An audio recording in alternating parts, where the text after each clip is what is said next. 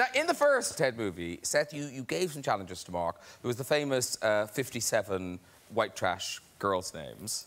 Yes, yes. Now, was that on auto cue, or did cards? No, I learned it. We brought in cue cards thinking, because I'm thinking to myself, oh man, I could never learn this shit. This is like, this is a mile of names, and there's no context to kind of do any kind of association in your head.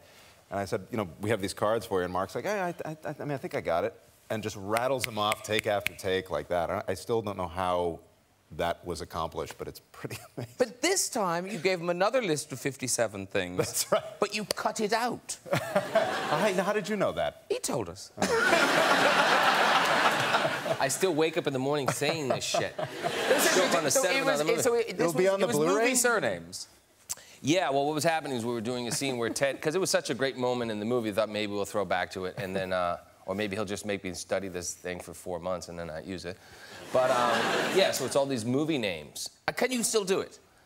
Yeah, I can still do it. That's all I know. I mean, I think about this shit all the time. Oh, my God. Can you really? Do 57 movie names? Okay. Skywalker, okay. Zola, Vader, Kenobi, Palpatine, Calrissian, Balboa, Rambo, Griswold, Stifler, Bickle, Gump, Coleon, Walker, Savaga, Lebowski, Venkman, Spengler, Stans, Rizzo, Zuko, Golightly, Higgins, Doolittle, Poppins, Bond, Blofeld, Blutarsky, Lightyear, Soze, O'Hara, Dufresne, Gloucet, McFly, Baggins, Pliskin, Ventura, Montoya, Burgundy, Scissorhands, Drebin, Stryker, Buell, Electra, Potter, Weasley, Dumbledore, Sparrow, Duffboy, Bourne, Von Trapp, Zoolander, Kirk, Spock, McCoy, fucking Khan!